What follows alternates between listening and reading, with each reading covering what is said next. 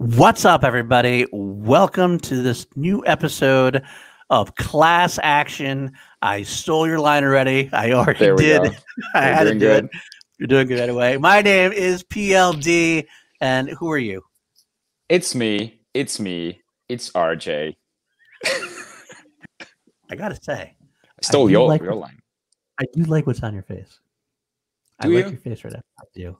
I felt like I need to copy my heroes, and okay, I can. Oh, there it is. I can pull it off, maybe.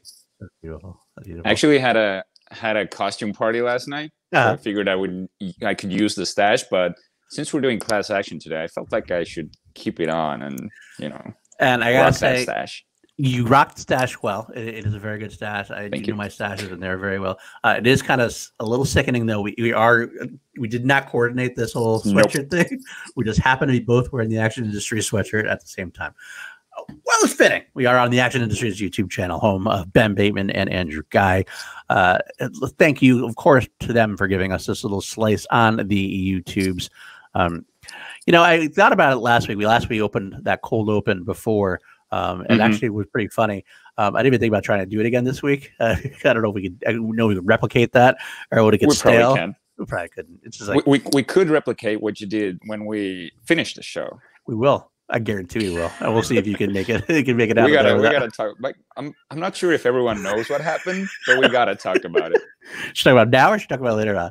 I think we should talk about it now, because I feel like if we wait till the very end, it's gonna feel weird. He's throwing me into the bus. We open a class action. This has all been obviously a law-based, for some reason, for a theme. I don't know. Class action, I think the title came first, and then everything else just followed. So class action is a cool title. So we get law, we got snap judgment, we get the public defender, we got all these things were law-based and everything. And I always had the saying at the end. It was kind of our trademark before we go, and I'd say, court is adjourned. I came up with that one day, and I just randomly boom, we'll close it. That was our closing. It's very, very amazing stuff. I don't know how we're not big, huge stars with the amazing genius talent that we have. We are.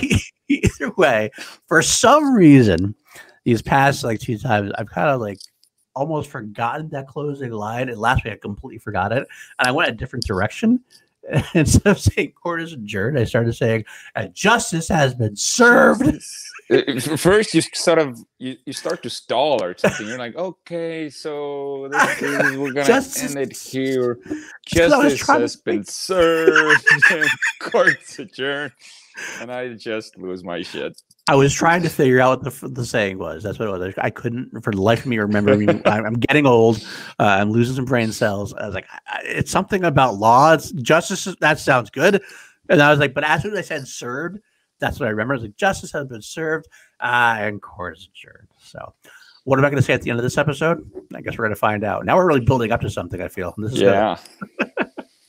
Oh, well, guys, welcome again to Class Action. As Jarvi would say, the classiest show on the interwebs. Well, we would. But not this time. Not today. Today, we're actually bringing out the big guns. Get it? That was the pun you're going to use? That was the pun you're going to use? Why did you say that I had that prepped?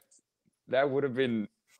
I got to throw you under the bus on that one. He's like, when you bring them on, I'm going to have these puns ready to go. And it's gonna be, I'm like, what? Okay. Well, without further ado, we're shooting ourselves in the foot. We have a guest today, guys. We have a guest from the Action Army. He's the one and only the Action Army General. We love him. You know him. He was on our episode before. We talked about John Wick versus the Matrix. He is actually our fighting expert. The one, the only... my friend Matty Gunny. What's up, guys? That was terrible. Well done. Well done. Well done. This kind of class. Have you been on a show with this kind of class? No. This is as you say, this is the classiest show on the internet. And I feel like I'm just bringing it down a little bit more, but I guess that's what we need for the kind of topics that we're talking about here. But bringing out the big guns. You actually got on. You have gun on your shirt, so yeah. So this is a friend of mine, Brandon Gibson, who is MMA coach, and his nickname is Six Gun. So this is his. I don't know if he's still selling them, but Six Gun Striking. He's an amazing coach, probably the best striking coach in MMA, and yeah, Gunner, big guns. Well, I will action say, movies. Sounds good. I will say, I'm losing my earphone here. I will say we on the class action. What we do is we take up two different options: option A, option B. Could be movies, could be franchises, could be actors. And generally, it's been movies recently. We've done a lot more movies recently. Might have to go back and try something new sometime, Jarvi, do some actors or something. But it's been a while since we've done actors, I think. But either way, we put them up against each other. It's 5 special-made categories, custom-made categories, and we have them duke it out MMA style. So we find special-made. Special. Yeah, anyway, custom made. How about that? And we find out who is going to win, who is the better, who comes out on top, and who's tapping out, as they would say. You like that? There we go. Sir. That was very good. Thank you. Thank you. That's what I'm here for. But we have today. I love it. We have Matty Gunner on. As a member of the Action Army, there's a few people in the Action Army, a few stars, how we say, that are iconic to Ben and Drew and to our shows that we watch. We always talk about the Jerry B's. We always talk about the Tom Cruises. There's one more that we talk about quite a few times, and that's Nick Cage. And Nick Cage, if you don't know, he has a movie coming out somewhat soon. It's called Jiu-Jitsu. Look at Matty's face. He just lights up. He knows what's coming. So I can't wait. Since I have Matty Gunner on screen here, and we all love Nick Cage as part of the Action Army as well. Nick Cage is basically the Action Army himself, even if he doesn't know it. It's part of the terms and conditions. Like, to become a general, you have to love Nick Cage. Exactly. So what we're going to do is we're going to watch this trailer, even though it has nothing to do with our movies we're talking about today. We haven't even talked about the movies we're going to talk about today, but that's okay, because we're going to go right into the trailer for Jiu-Jitsu. We're going to watch this bad boy and see what we think. Coming up soon, might have to do some kind of big commentary or something. We're not sure. We're talking about that. Yeah. I think it's early November. This movie comes out. Early November. I can't wait. That's only a couple of weeks away. Yeah. All right. Without further ado, can you give me just 5 seconds? I'm going to close the window. Just 5 seconds. Yeah, that's fine. That's fine. We're ready to do this. Dude, I can't wait for this. I got Drew to watch the trailer on his Twitch channel a few days ago, and it was epic. It was epic. It really was. All right, let's do this thing. Let's go for it. Oh, God. You know what I don't understand? Oh, God. He's still alive.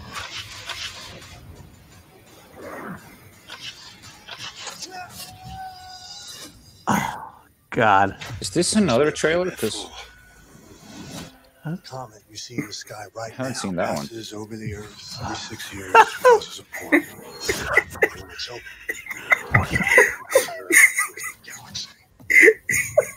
Some Predator vibes. Dude, that is literally Predator. The spaceman. The spaceman. The spaceman. It goes on jiu-jitsu. Jiu-jitsu. Ninja. That is Alien Politics 5 through 15. Politics 5 through 15. Now you are all the chosen jiu-jitsu fighters. Frank Grillo. Love Frank Grillo. As you die bravely, no one else will have to. Tony. So good. It's a lot of whipping and whooshing. He's crazy. Like me. Like me.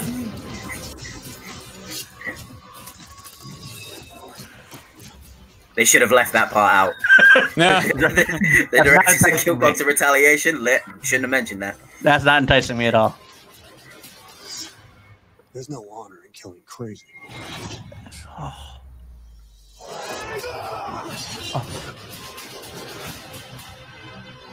Oh. I can fly too.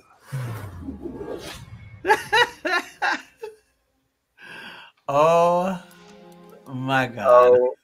I can't wait for this. I did not see that trailer. I saw another one. Oh, really? There's another one? There's another one. That's the one. That's really what Guys, I just have to tell you, right, from an expert analysis, there was not a single second of jiu-jitsu in that fucking trailer.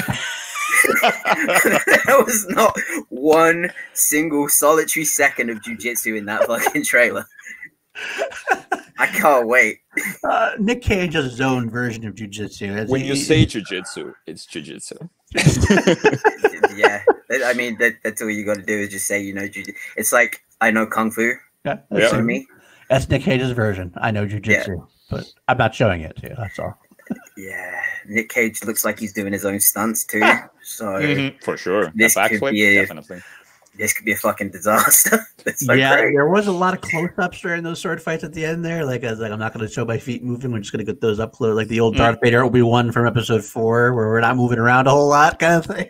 Yeah, that's how that works. Because you're so old and rigid, like you just can't do it. But dude, I hope Tony Jaa and Frank Grillo face off, because Grillo to me in that looks like the bad guy. Yeah. Oh yeah. So I hope we see Grillo and Tony Jaa get down, because Tony Jaa is so underrated. Yeah, agreed. Definitely. I agree with that as well. I don't know, Jarvi, about you, but this seems like this might have to be a topic in the future. Maybe once it comes out.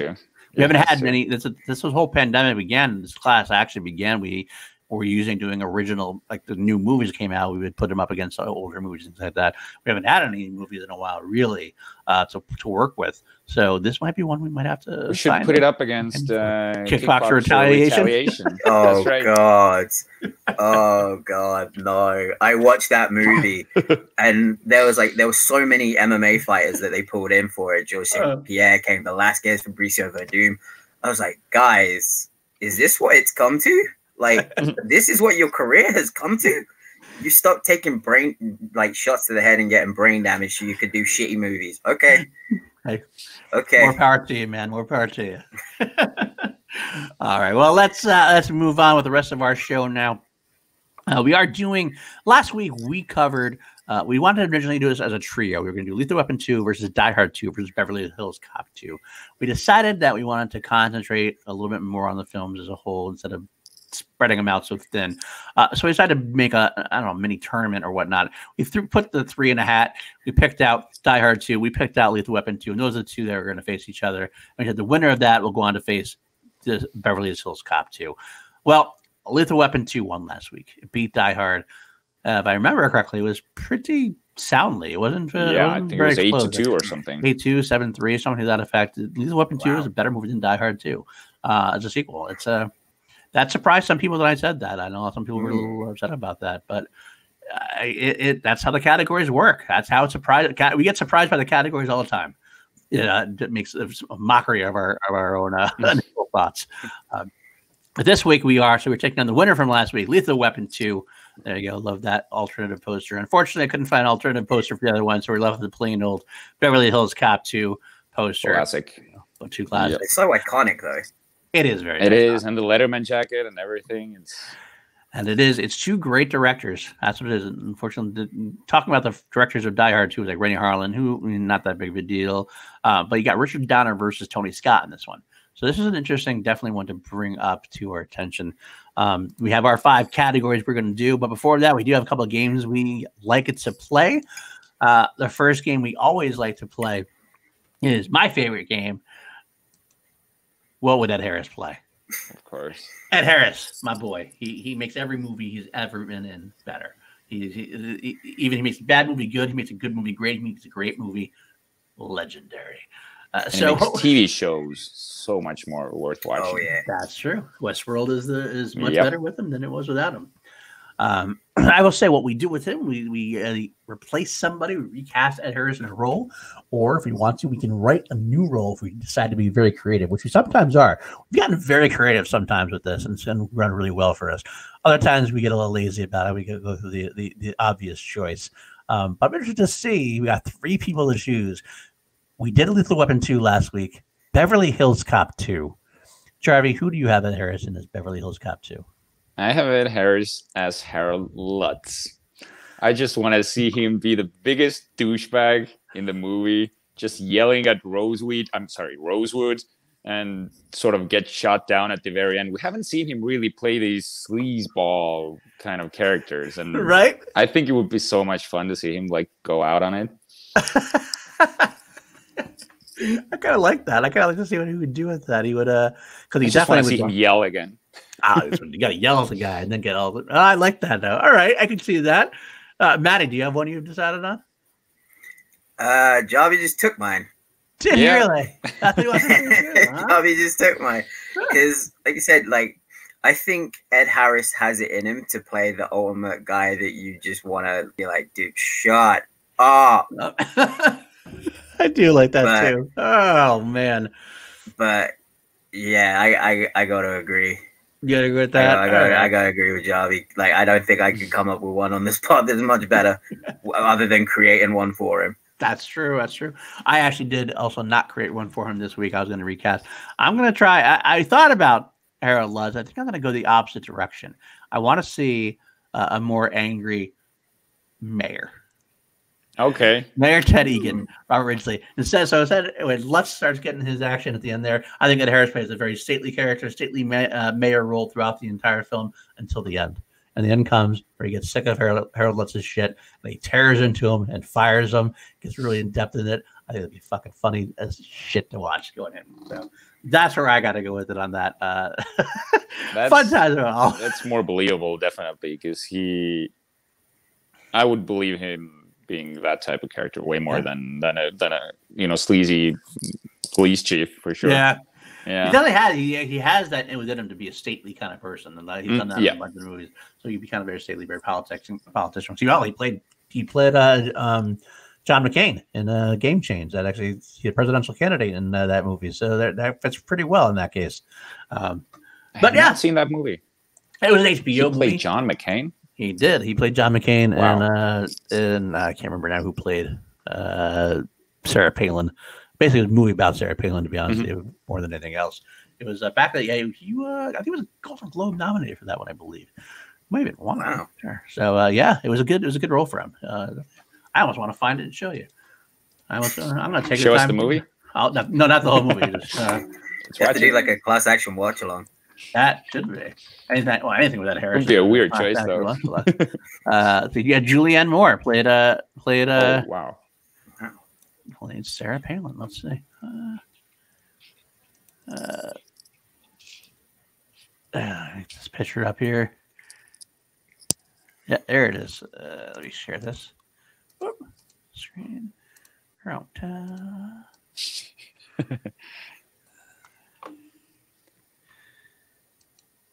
So that on the right. I couldn't tell the difference. Right? Wow. It's pretty good, right? That's crazy. There's Julianne Moore as Sarah Palin. Pretty good. It's pretty good. So you've seen the movie as well? I have. I did. It was very good. Woody Harrelson's also in it. There's another shot of him at that role. There you go. It's pretty good.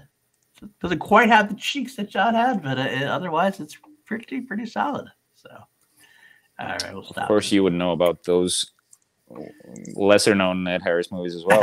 Of course, I did. I mean, the man can do anything. Ed Harris can do anything, really. If you think about 110% there, 110%. So anyway, we're going off track here a little bit. That's our game for this week. Thank you so much for playing along, Matty. I'm Richard, as usual. We'll get into our second game. We always do 2 games a week in class action. We have this one. This is why we actually initially brought Matty Gunner on. He was initially going to record this segment and give it to us, but instead, because he was around, because we wanted to watch jiu-jitsu together, we decided to go watch the whole thing. He's going to come on and do the whole show live. But Richard, tell us what public defender is. And your public defender, yes, of course, my favorite segment. First of all, why do we call it the public defender? Because as you said, we started off as a sort of legal punny show.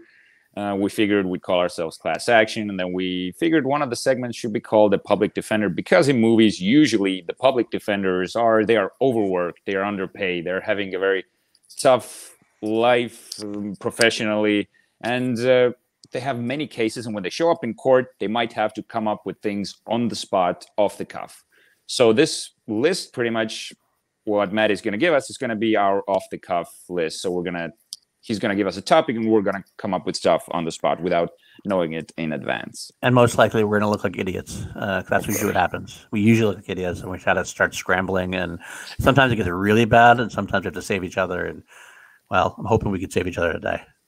Matty? We better. It's up to you, my friend. Okay, so for the sake of being fair, I also didn't think about my list for this. Oh, okay. last time I believe you guys did best action sequels. Yes. Yep. Paul gave that one to me. Yeah. Yeah. This one, best action sequences.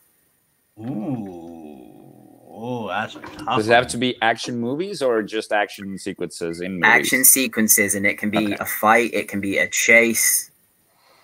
All right. Okay. I can already see lots of Star Wars stuff coming up in Paul's mind. Star Wars is always a go-to for me. I'm not gonna lie. There, Star Wars. I'll even say that on if it counts the action sequence, the whole space battle in Revenge of the Sith, the very beginning space battle in Revenge of the Sith with the tracking and everything else. And that's a great space battle action sequence. And I'll even keep it the same movie. The Anakin Obi-Wan lightsaber duel at the end of that is very classic, very classic to watch. Very emotional duel. Yes, the whole time that we're very big stands of Revenge of the Sith on this channel. So, you got one for me, Jarvi? You got? So you're going with Revenge of the Sith? I'll go with that. We can both do a couple if you want, but why don't you have one? Because I figured I would go with the Star Wars movie as well, and I wanted to talk about the Last Jedi, Kylo and Rey scene when they team up and fight the guards. That's one of my favorite saber scenes. But since you went with Star Wars, I'm gonna go with something completely different, and I'm gonna go with Edge of Tomorrow. Ooh. When Cruz is already like semi-capable in the battles, and he's showing off in front of Emily Blunt how everything's coming like. Yep. I like that one. I do like that one. I really enjoy these sequences. So yeah, there's one. Okay, Matty, go with your first one. Okay, if I'm doing my top 5, I guess off the top of my head, I don't know if you guys have seen this. It's a French film called District B13. I've heard about it. It's a parkour movie? Yeah, it's the parkour movie. There's the opening chase is incredible. It's basically I can't remember the guy's name. I think it's David Bell, who's the guy who pretty much brought parkour into the mainstream. He's being chased through this like block of apartments, this block of flats in this rundown district in Paris. And he does things like there's one moment where he grabs a bar. It's like a pipe on top of the roof, and he jumps through like the thin window at the top of a door, and he just like clears through that, and the guys they're like looking like, how the fuck did he do that? And then it just begins this whole parkour chase across the like the rooftops of Paris, and it's just so much fun. Oh, that's a good one. I've heard about this movie, and I think I've seen the trailer, and it looks pretty cool. Yeah, they did a Hollywood remake with Paul Walker. That's the one. Yeah, that's what Concrete I saw. something. Exactly. I never saw the remake. Oh, brick something. Yeah, something like that. Brick something, concrete something. All right. Okay, my number 2 that I'll go with. This is I don't know if you can call it an action sequence or not, but I'll try to give it to me. It's a battle. It's the Battle of Helm's Deep in the Two Towers. Oof. Classic. Yeah. That's so going with Helm's Deep, not Return of the King. Okay. No, I'd go with Helm's Deep. Return of the King was a little bit supposedly more epic, but I always felt like it was just like we're going to try to do better than Two Towers. Two Towers was like the first one that was like the original in a way. You couldn't really top it. I love the beginning with like they're like the sound of stamping the things they're all saying, and then that little arrow comes and that starts the whole thing. And there's just so many sequences during the whole thing, which is just so much fun. Gimli throughout the entire battle. I should have picked up at a spot. That still only counts as one. That still only counts as one. And then I can't. That was in the third, though. That was the third one. That's true. That's only counts one in the third one. That's true. But you're gonna have to toss me. What? You're gonna have to toss me. Oh. Don't tell the else. Not a word. All right. And he throws them. They're back to back. They're playing up left and right. And even then, when they actually get through, they blow up the side of the wall, and all of a sudden, like everybody's down, and all of them start rushing in. And when Gimli gets up, just like mosh pit dives over the top of them. So good. So good. World's biggest stage dive. It is the world's biggest stage dive, and of course, when Gandalf comes at the end and saves the day, so powerful, so good. So that's my number 2. All right, I'm gonna piggyback off of Matty a little bit when he mentioned parkour, and I'm gonna go with the opening chase sequence in Casino Royale when James Bond doing some parkour himself. That is a good one. That is really good. I think it's the greatest James Bond action sequence we've seen, because I agree with that. At that point, James Bond has never been so physically able as in Casino Royale, and that is the first time we see him really go through some shit. And he can throw down. He's actually chasing another parkour specialist. It's one of the OG parkour dudes. I can't remember his name. I can't remember his name either. He's also a French guy. Yeah, I know the one you mean. I think he's also in District B13. Oh, he probably is. I think he plays the partner. Mm-hmm. Sweet. All right, that's not a good one, Jarvi. Not good. What about you, Matty? This one, I'm thinking in my head right now, it's a movie that kind of gets bashed a little bit in the action army. It's when Donnie Yen fights the 10 black belts in Ip Man. Oh, I haven't seen Ip Man yet. It's one of those franchises that I have to get through.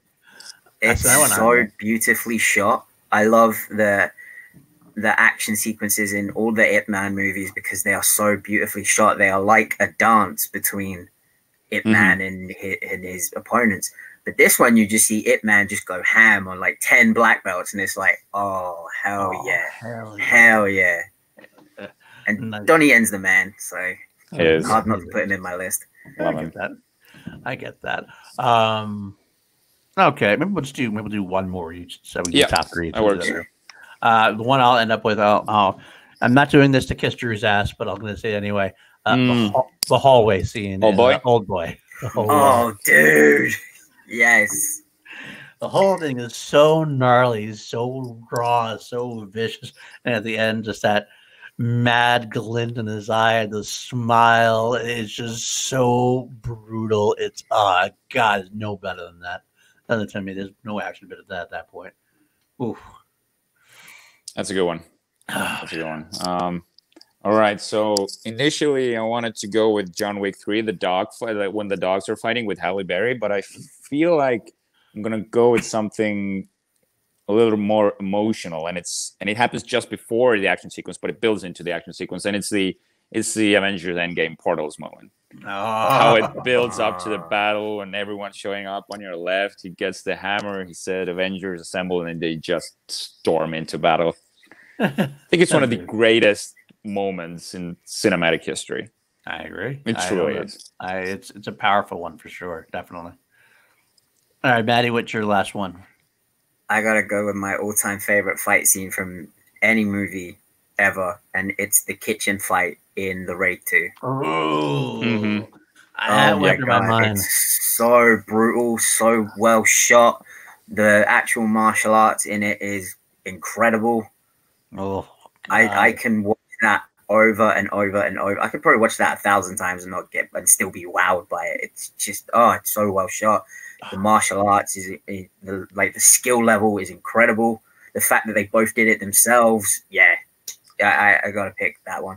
I can't argue with that one at all. Absolutely, good choice, good list, good times, good work. That went pretty well. That's it. It went pretty well, surprisingly. Yeah. We didn't actually look like idiots. I don't think too much. Nope. That's impressive for us. Too much. Not too much. All right. Well, let's move on. We're about halfway through the show. We got 30 minutes or so. We'll try to get through the rest of the actual categories. We do have one more small segment. This is a very small segment, and we told Matty we weren't going to tell him what it's about because it's just that small. We call it Snap Judgment. What does Snap Judgment mean? Well, we talked about the categories. We talked about how the categories can make or break these films as far as who's going to win this battle. But we've also found that the categories will surprise us, and we'll think one way about who's going to win, and we're going to find out that we're wrong. So Snap Judgment is we want to put it down on record so that like afterwards we can talk about it. We put on record which film we think is going to win. Do we think Beverly Hills Cop 2 is going to win, or do we think Lethal Weapon 2 is going to win? And then we get to come back and see who was right, who was wrong, who was a genius, and who's an idiot. Go from there. So without further ado, Snap Judgment. Jarvi, Lethal Weapon 2, Beverly Hills Cop 2. Go. Lethal Weapon 2. Okay. Matty. Beverly Hills Cop 2. Okay, mine. Lethal Weapon 2. I think think, but I don't know, man. I don't know. I said it. I said it, so we're going to stick with it. So, all right. That's our snap judgment. Let's find out who is right. It's probably Jarvi and I are going to be idiots, and then Matty will be smart. I mean, that's what could definitely happen. I doubt it. Never know, but two great directors. We got 5 categories going on here. We got the better leads in the film. We did that last week as well. We got Axel Foley this time versus Riggs and Murtaugh. We got better sidekicks, which is a new category we did this week. We decided last week Die Hard 2 didn't really have a great sidekick to work with. You could argue they had a couple side characters, but overall it wasn't worth the battle. Whereas Beverly Hills Cop 2 has Rosewood and John Taggart. And of course, Lethal Weapon 2 has the indomitable Leo Getz. Yes. Joe Pesci, who really makes his statement on, makes his mark on this film. 3 is going to be better action sequences, which you can decide at the time. 4, better villain.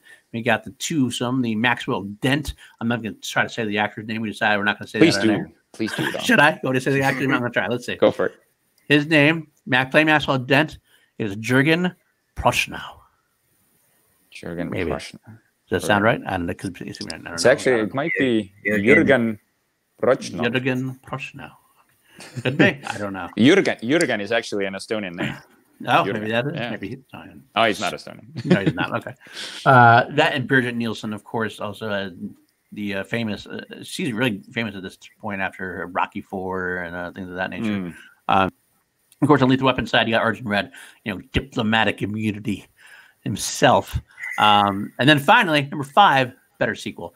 Which film is a better sequel to the original film? It's kind of a confusing concept that Jarvi had a hard time trying to rationalize it, because if you say better sequel, isn't that just a better film? No, it's which film serves the original better as a sequel. So without further ado, we'll get right into category number 1. I forgot to get ready to my little scoreboard so we can know who is winning at the end. So let me do that real quick. I can take the lead if you go ahead. You take the lead. I got it right here. I'll take the lead with better leads. Better leads. So we got Axel Foley versus Riggs and Murtaugh. Now, all of them feel like they're most famous for these respective roles, and it does feel like if I had to snap judgment this category, I would say that I would go towards Riggs and Murtaugh because they feel more flawed and emotional characters. But Axel Foley is written as more of a comedic character, and he relies on his jokes and gimmicks. Riggs and Murtaugh feel more real that way. But it's going to sound weird, but I'm actually going to give this to Axel Foley because I think this is where their most famous role comes into play. Now, when I think of Eddie Murphy, I immediately think of Beverly Hills Cop. That is the first role that comes to mind. When I think about Mel Gibson, the first role that comes to mind is Braveheart. But I do like that Riggs and Murtaugh are more nuanced characters. But I'm gonna base this on more of its iconicity. Do we decide iconicness? Iconic. What the word is? Iconicness sounds good to me. Iconicness. We tried saying iconicity before we looked it up, and it actually means iconicence. Iconicence. But yeah, this is where I'm actually going against my own feeling in that sense that I would give it to Riggs and Murtaugh, but actually it feels like Axel Foley is the way to go here because Eddie Murphy is so synonymous with the role. Very interesting. Okay, that's interesting. I'm thinking if you went back, didn't you give it to Riggs and Murtaugh or John McClane? I gave it to Riggs and Murtaugh last time. Yeah, it's kind of because in a similar sequence, it's almost like almost having versus Axel Foley being almost more iconic than John McClane in a way. Then I don't know why. Yeah, this is. I think this might be an inner feeling that I can't explain at the moment, but.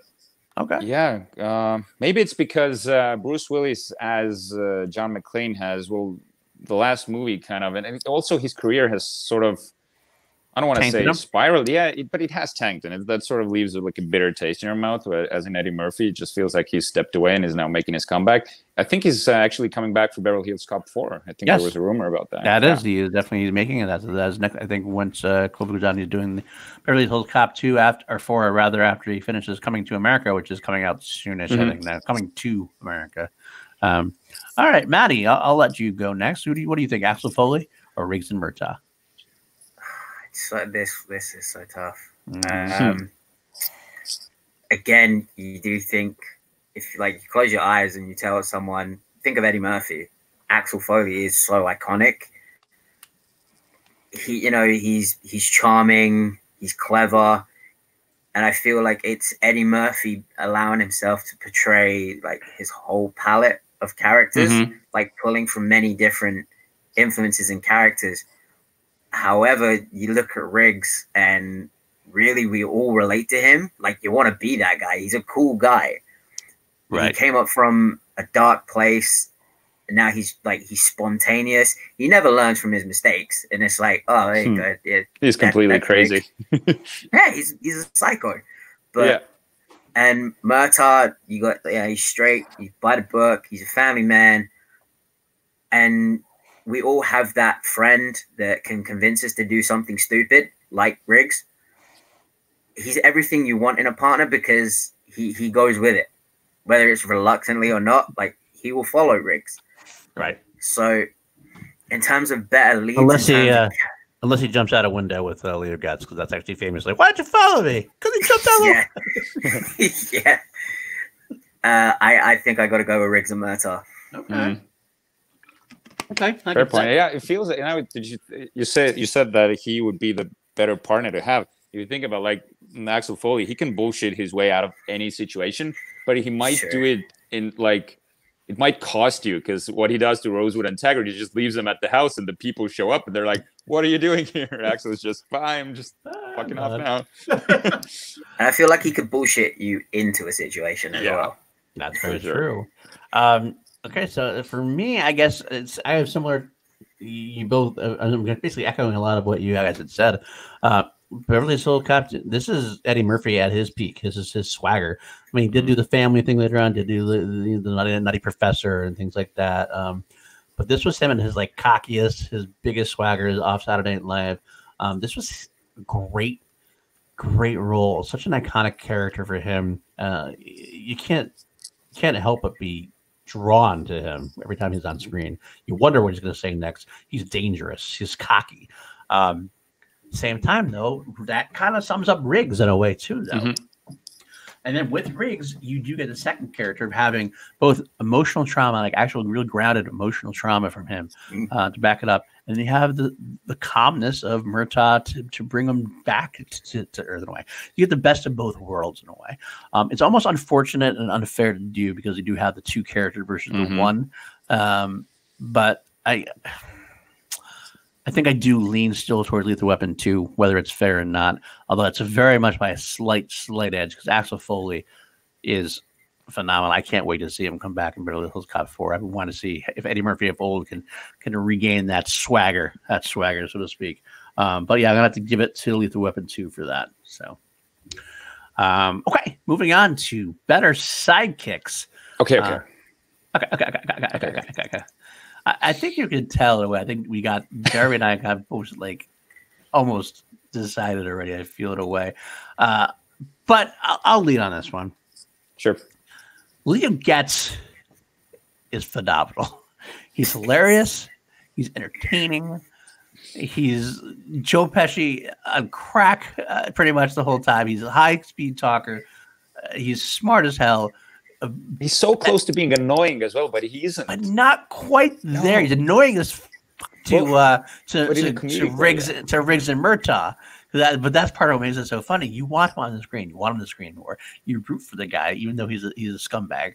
But he's got these best. Fuck you at the drive-thru. Fuck you. Fuck you at the drive-thru. That's what I do. And he goes on and on, tells all these stories. He gets so involved. Okay. So many iconic things, and he's not even. It's almost funny to call him a sidekick because he's not really involved in the action too much. But he does get there because they have to drag him along to these places. And he's the he brings down the building, though, doesn't he? Yes, he helps with that. Yeah, at that point. So he's an unlikely sidekick. I'll say he's an unlikely sidekick because he shouldn't be there, and yet at the end of the film, I almost wonder, like, did they really? Was he written to be as part of the franchise at that point, or just like we just got to bring him back? I don't care how. That's how much it was. But on the other side, you do have Billy Rosewood and John Taggart. This is probably my favorite Judge Reinhold role. He's in a lot of things. He's not really famous for most of them. There's something about his character in this that makes me. It's a subtle humor about him. He why gentle. does he? It's a gentle thing, but why does he He listens to Axel and lets Axel do pretty much anything he wants, even though he kind of gives these oh wait, you shouldn't. Axel, all right. And then you got John Taggart, who's the more gruff, crotchety old man, kind of not quite old, but they make a great duo together, kind of like Reese and Murtaugh in a way. And they're more solidly based in the Beverly Hills Cop franchise as far as that goes. They're legitimately part of it from the get-go, from 1, 2, 3. So you need them, although I think John Taggart's actually not in the third one for various reasons. But that's not the here nor there. We're just talking about 2 right now. I do think Billy Rosewood and John Taggart actually some of my very favorite parts of Beverly Hills Cop 2. But Leo Getz puts a smile on my face every time. I think I gotta lean Leo Getz barely by a hair. It's tough. I know how you feel. All right, go ahead. What do you have to say about it, Jar? This is so tough for me. It feels like again, going with my gut, I want to say Leo Getz, but Rosewood and Taggart, they're definitely more toned down and laid back characters if you put them against Leo Getz, but Axel Foley lights them up. They're sort of plain and kind of, you could even say boring characters without Axel Foley, but when he shows up, they both just light up and they sort of start living their full life, and the chemistry is absolutely key here with these 3. If it weren't for Eddie Murphy as Axel Foley, I don't think this trio would have worked as well. And this is where I'm really leaning towards Beverly Hills Cop. But I don't think I can go against Joe Pesci here. His character, he would work in another comedy as well without Riggs and Murtaugh. He's his own character. He's a fleshed out character. But Rosewood and Taggart, they're definitely reliant more on Axel Foley. I could easily see a Leo Getz spin-off movie. Oh yeah, that'd be so. I think for that reason, I gotta go with Lethal Weapon 2. Okay, all right, I'll take it. Matty, what about you? This is it. This is an easy one for me, and Jarvi just said it best. I would happily watch a Getz spin-off movie, happily. He's the ultimate psychic. He is the third leg of the movie, Paul. He is the third leg. The third appendage. Nice one. The third appendage, as you would. Appendage, yeah. He's hilarious. That embassy scene is pretty damn uncomfortable, but he makes it hilarious. Perfect. And I don't think without him, I'd be oh, okay, I'm not sure where they're going with this, but okay. And he just does not stop talking, ever. Pesci is. I love Joe Pesci. Pesci's brilliant as it gets, and I feel like Rosewood. He loves guns and he loves Stallone. Okay, that makes him cool to me. But I feel like Jarvi said, I don't think if you put those 2 on their own without Axel Foley, I don't think it would be as entertaining. They need Axel more than Axel needs them. Right. So you could say that they, Rosewood and Taggart, they are sidekicks, and Leo Getz is just he's one of the heroes, pretty much, almost. Almost. I think he's the undersung hero. Supposed to be reliant on the main character, so I kind of argued against myself there, but I agree with what you said. Yeah. All right. So then, then that's done with that category. Then let's move on to action sequence. Since you brought it up, Matty, why don't you start us with that one? Considering you made that your public defender our question. So. Okay, so you have in Lethal Weapon 2, you have the ship shootout where you see Riggs empty a whole clip into a guy who I'm pretty sure is already dead right from the off. So you're like, okay, and then proceeds to get his ass kicked, but he still wins. But I gotta go Beverly Hills Cop 2, just for one moment in particular where he fires the damn rocket launcher without even looking, and it hits the truck, proceeding to one of my favorite lines in the movie of "Fuck Rambo." Fuck Rambo. Yeah, that is a good one. That is a good one, man. Yeah, I love that whole play. That's where John Taggart comes into play at the end of Beverly Hills Cop 2. That's one of my favorite moments. You got the whole thing. He's got the armory in the back, basically, and he's like ready to go. That whole sequence there. It's not even like a well crafted like shot or like nothing about it. It's just good old fashioned 80s fun. As only Tony Scott could do in a way. 80s actions like the Tony Scott can direct, make it exciting and fun. I do like the Lethal Weapon sequences we talked about last week as well, but like the taking down of the house was a good set piece there. Yeah, I also love the helicopter with the shooting down of the Riggs's trailer. Yeah, I love that scene. There's a lot of good stuff. So I lean toward Lethal Weapon 2, and mainly because nothing in either movie really tops my one of my favorites is the opening sequence in Lethal Weapon 2. The car chase with the comedy between Riggs and Murtaugh is just. The chemistry between them is so great. With Mel driving the old beat up station wagon, or the new station wagon, but it's the old man car basically. Yeah. What's he driving? Murtaugh's wife's station wagon. Oh, I didn't know that. I got to take that back. That's the fact. And Mel Gibson's out there chasing it on foot. It's such a fun. They always catch up on foot in movies. It's amazing how that works. Somehow they make it work. But that's my favorite sequence from either movies. I'm gonna lean toward Lethal Weapon 2. Yeah, I gotta agree with you guys, and I didn't even pick out like certain action sequences, but like the overall feel of the action. And when I think about Beverly Hills Cop 2, when I was watching the action sequences, they kind of felt like fillers to me in a way that I was waiting for them to get to their like another Axel Foley shenanigan or something. Their interactions, the action was very basic, sort of, and I was kind of surprised because it's Tony Scott, and I love Tony Scott's one of my favorite directors of all time. Right. Like he truly is. But for some reason, in Beverly Hills Cop 2, maybe it's the times as well, and I'm more used to more riveting action sequences. But Lethal Weapon 2. I was really engaged, and I felt like they were always in danger, as in Beverly Hills Cop 2. I pretty much knew that they were going to get out of it. Of course, I know that Riggs and Murtaugh would survive as well, but I felt for them, and I was afraid for them. And I think that's Donner's directing, and it's sort of, for some reason, I started thinking of the first Superman movie, and how Superman was vulnerable there as well. And so, yeah, I'm going with Lethal Weapon here as well. I think Tony Scott wasn't quite Tony Scott yet. That's kind of how I felt about this movie. Yeah, like you're still finding his way. Top Gun is a movie like where you talk about in the action army a lot and everything else. And I always think that Top Gun is a little overrated overall. I do think there's great moments in there, but it's just kind of not completely. I do. I think it's a little overrated. I think it's a good film, but it's not a. No, it's not a good film. It's a good collection of moments. Sorry, say again. What movie is a bit overrated? Top Gun. Oh no. It's overrated. Without getting into it, you are so wrong. I know I'm pissing off a lot of people, but it's a good collection of moments.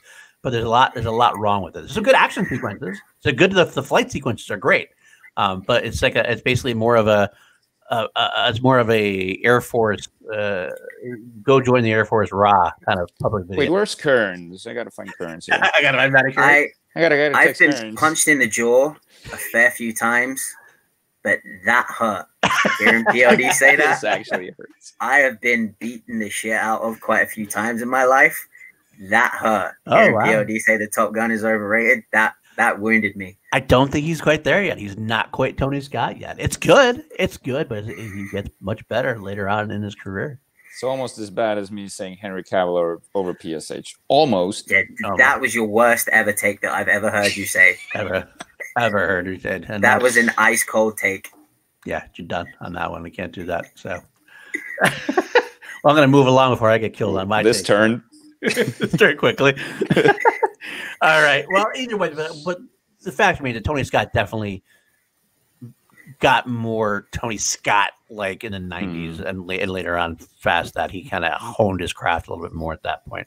He's a little raw here, not quite at the level that he gets to. Like Men on Fire, for example, is my Tony Scott movie. That's the one that really. Yeah, same here. So absolutely, he's nowhere near that yet at that point. So, all right, let's move on. I believe everybody had their piece, so let's move on to better villains. That's always a good thing. You can't have a good hero or a good action movie without a good villain. I can take this one if you want to. Go ahead, start. That's fine. Yeah, so I'm already kind of changing this category and not saying the villain, but I feel like this category is all about the first lieutenants. Because if we look at, it's both like elderly white guys, just moving the pieces, kind of like Maxwell Dent. He's okay. Arjun Rudd he feels dangerous, but it's really about their henchwoman. Right. So if we see Bridget Nielsen show up, you're like immediate. It's like the Die Hard 2 is when Sadler showed up. You're like, okay, he looks intimidating and she looks intimidating, and you can tell that she's dangerous. She's super attractive. We haven't really gotten many female villains as well at that point, so that was very refreshing. And Lethal Weapon 2. I forgot about. Oh, it's Derek O'Connor. Yeah, who plays the South African. Assassin, pretty much. Yeah, his right hand man, his right hand action. Yeah, and he is really terrifying. Like he's glassy look, and like when he shoots the guy on the tarp. yeah, that's a good scene. But I think I got to go with Bridget Nielsen here because she's refreshing, she's intimidating, she's the whole package that you want in a henchwoman. All right, Matty, what do you got to say? If we're talking first lieutenants, then absolutely Bridget Nielsen. There's something about that woman, especially like it looks like she can look through into your very soul and expose the weakest part of you. If we're talking villains overall, I gotta go with Arjun Rudd because he's just such a prick. It's like he knows he can't be touched, and we've all had that teacher, boss, like especially politician, that you just want to make shit their own teeth. But dude, Bridget Nielsen, there's just something about her in this that just creeps me out, but makes me uncomfortable. Yeah. She's unsettling. Yeah. When she attempts to assassinate the captain there and shoots him on the side of the road on the thing, it's just cold blooded and so it's harsh. So I'm sorry about it. I interrupt you. You're going Beverly Hills Cop 2 on that one, correct? With Bridget Nielsen. Yeah, I'll go Beverly Hills Cop. Okay. I will also. I think I got to go that way too. I will say Arjun Rudd is leaps and bounds better than Maxwell Dent. That's kind of just a focus point. But Bridget Nielsen is also much better. I think she's much better than the assassin from Lethal Weapon. Peter once said, and he's good, but it's just not the same. So it basically comes down to Arjun Rudd versus Bridget Nielsen. Arjun Rudd is someone who's got a very punchable face. It's because he says all the time, because it's always a diplomatic immunity. Love it. And I said it last week. I'll say it again. I'll say it again. I said it last week. That's one of my favorite lines on Danny Glover. It's the cheesiest line in the world. Diplomatic immunity. It's been revoked. It's so cheesy, but so awesome. It's so good. Every action movie needs that one line. Yeah, right. Absolutely. Exactly. But at the end of the day, I'm more intrigued by seeing Bridget Nielsen, what she's going to do. She makes me want to watch more and see what the heck is this girl going to do and how she's going to kick somebody's ass. And she's awesome. So I got to go Beverly Hills Cop 2 as well. So we're down to one category. Now we're kind of breezing through these in a way. I kind of like it. That's not that bad. Better sequel. Which film serves as a better sequel to their first original film? Lethal Weapon 2 to Lethal Weapon and Beverly Hills Cop 2 to the original Beverly Hills Cop. What do you think? How you went? Jarvi already took it. I'll take this first one then, since I last time, since I was the one who explained the concept. I loved the fact that Lethal Weapon 2 really developed the characters. I said this last week when I said it beat Die Hard 2, because Die Hard 2 is more of a clone of Die Hard 1, for example. Lethal Weapon 2 actually takes these characters on a journey. It not only helps their relationship, not only their individual characters, you get Murtaugh's family life. You tie back in the character of Mel Gibson's Riggs losing his wife and then losing his girlfriend to the characters who you find out later on are the ones who killed his wife in the first place. There's a lot of a lot of depth in the Lethal Weapon franchise continuity because of it feels like the journey continues. Mm-hmm. I feel like I'm still with these same characters. They're just a little bit different from having gone through what they went through. Not different just because, like, and a total random. This might be totally weird. I just watched Major League and then watched Major League 2, and like the characters, like sometimes Major League 2 are different, but just because they need to be, because that's what the script says, and like they just need to be different for various reasons to make sure the story fits.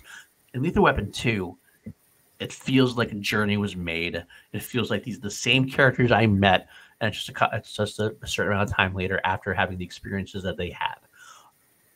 Turn that around, you got Beverly Hills Cop 2. Beverly Hills Cop 2 is like the Bad Boys 2 to Bad Boys. Mm-hmm. It's like, it's not Beverly Hills Cop is more of a serious, grittier role. Beverly Hills Cop 2 is far more cartoonish, and it's not necessarily a bad thing. In fact, that's what I love about it. It's my favorite of the Beverly Hills Cop franchise. It's Eddie Murphy at his peak swagger, his cartoonish nature. It's over the top. It's loud. It's proud. It's in charge. But in that way, it makes it kind of a different movie and a little less of a sequel in a way. I got to lean toward Lethal Weapon 2, and it makes it a better cohesive story. Beverly Hills Cop and Beverly Hills Cop 2 seem like they're in the same universe, but maybe a little disjointed comparatively. I don't, Gunner, Matty, you want to go, or Jarvi? Yeah, I completely agree. I think Lethal Weapon 2 feels like the next chapter of the story. I feel we definitely there's a sense of familiarity to it, especially with the characters. Beverly Hills Cop 2, it's kind of like it's episodic. It's like, okay, you've put the same characters in just a completely different environment. It doesn't feel like a continuation of the story to me, which a good sequel is. Obviously, you look at the best franchises, how they're all laid out is they all tell one long story that leads to a certain endpoint, and it all meshes well together, and you grow to love those characters. I found myself more relating to Riggs as it goes along. Obviously, I'll talk a little bit about 4 in a bit, because 4 is my favorite out of the whole franchise. But I gotta go with this is a tough one. I gotta go Lethal Weapon 2, because my main reason, as I said, it leads to 4, which was the Hollywood debut of one of my heroes, Jet Li. Mm-hmm. And Jet Li was amazing in that. Mm-hmm. So that's my main selfish reason. But yeah, I just feel it's a better sequel because it continues the story so much better. I agree. All right, Jarvis, down to you. Yeah, I think I got to go with Lethal Weapon 2 as well. This is the category where I was most undecided on, because you're true, like Beverly Hills Cop 2, you can, like, if you haven't even seen the first movie, but you start with the second one, you feel Taggart, Rosewood, and Bogomil's connection immediately. And when Axel gets the call, he's just completely drops everything. He just goes straight over there. I like the loyalty, and you feel like there's history there. Yeah, absolutely. But Lethal Weapon 2 has that, like I said, Riggs's wife and how it all ties into the story. And at first you've got, like, as I said last week, it actually feels like an episode, like a weekly episode of a crime show, like in movie format, in a good way, because I enjoyed it. It felt like they're another adventure. But when they bring in the actual killers of his wife, that's when the movie sort of amps up. Yeah, and it turns into more dramatic movie. And it's one of my favorite scenes is the kitchen scene when Riggs and Murtaugh's wife is talking. Oh yeah, that's a good one. Very much. You know what's funny? So, Ben and Drew taught us well about that. How sometimes it's those like little moments in between the action sequences that are actually make the movie better or worse. Like it actually makes it stand out. So I'm sorry. Go ahead, Terry. No. That's pretty much. You guys said everything else that I wanted to say, but I gotta go with Lethal Weapon 2 for the depth and how they bring in his wife's storyline. Well, all right, that's where we are going to end this. We actually have finished up here, and it's actually not too close. Matty, I'm sorry, you were the idiot. I love you, brother. Did you call our guest? Did you just call our guest an idiot? I did. It's fine. I knew I was gonna lose, but I was like, maybe, just maybe, is this one of those times where I pick something and it goes the other way? So I was like, okay, I'm gonna go the other way. But I knew, I knew what the result was gonna be, and I'm happy to take the bullet to be the idiot.